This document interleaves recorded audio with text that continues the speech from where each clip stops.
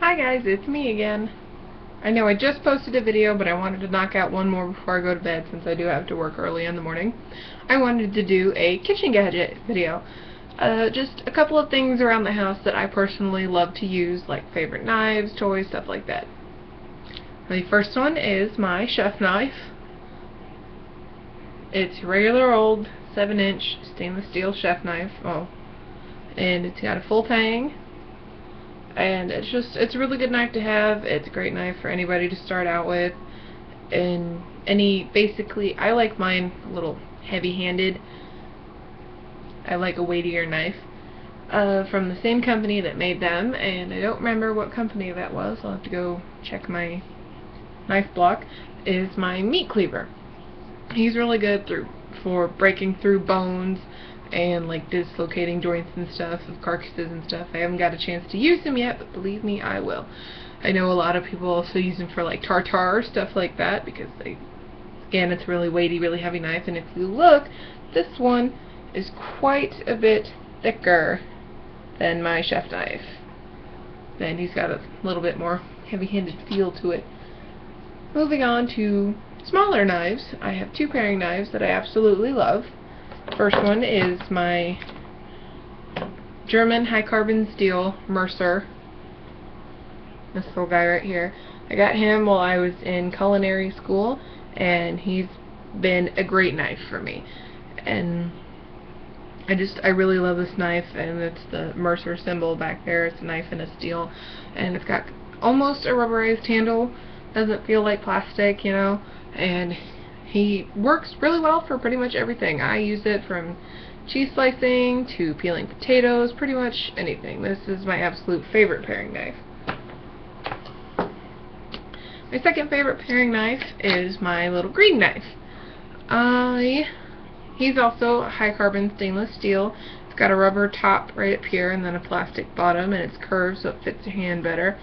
And I haven't used this one as much as my Mercer one, but I will eventually, and it's green because green's one of my favorite colors, and eventually I want to have an entire green kitchen set, you know, spoons, knives, stuff like that. Eventually at some point, or at least enough green to make me happy, because I love green. And speaking of green, I have one more knife to show you.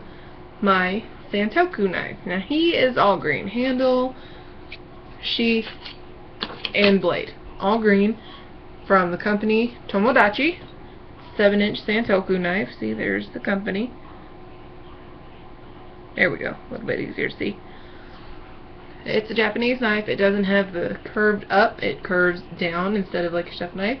And this is really good for the quick chopping motions, and also because if you notice, it has the little air rivets in it. It makes it easier if you're slicing meat, cheese, potatoes. It'll come off of the knife easier. You won't have to sit there and kind of like wiggle and fight it to get it off. I only have 3 more things to show you. Just like I said, I wanted this to be another really short video to kind of make up for not having a video for so long. Next thing I want to show you is my heat-resistant pastry brush. It's clear and see-through, dishwasher safe, and it's rubber.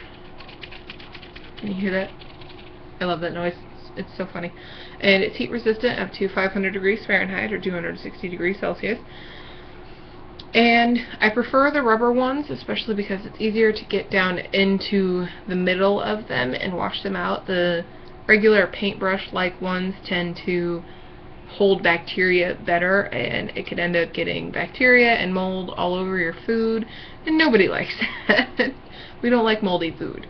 So I definitely recommend getting a rubber or a silicone pastry brush. I said spatula. Pastry brush, and it doesn't have to be rounded like mine is. I know there's a lot of ones that are like the short little square ones. Those work great too, as long as it is rubber. Next thing I have to show you, I haven't got a chance to use him yet, but I definitely plan to, is my vegetable peeler. I got this as a gift, I think for Christmas, actually this past year.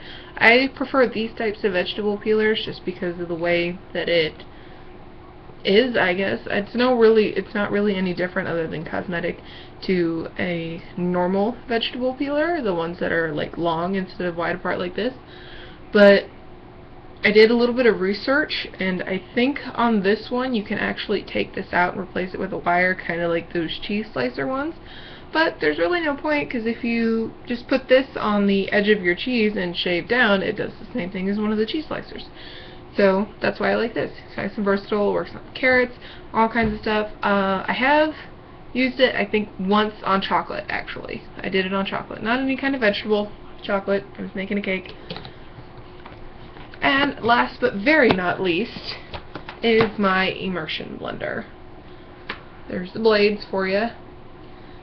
And this button back here is what detaches it, so that you can put this part in either dishwasher or soapy water, because the motor is in this and obviously the cord is attached and you don't want to get that wet. And then this button up here is how you control it when it's plugged in. I'm not going to plug it in right now because neighbors are trying to sleep and our walls are thin. But it's Cuisinart Smart Stick, and it's got the warning label back here and whatnot. And it does say press button to detach on it, so that you know. And I've used this for soups, smoothies, sauces. I think I made actually a bechamel with this once, if I remember. It was bechamel. It might have been. No, yeah, it was bechamel. Sorry, I'm trying to remember and wrap up the cord at the same time, and I got tangled. But that's it for this video. I just wanted to make something besides the video that I just posted. And if you have any, let me know. I was going to say if you have any suggestions, let me know. What I was meant to say was that let me know about some of your favorite kitchen gadgets down in the comments. Like, comment, subscribe on this video, and I will see you guys in the next one. Bye!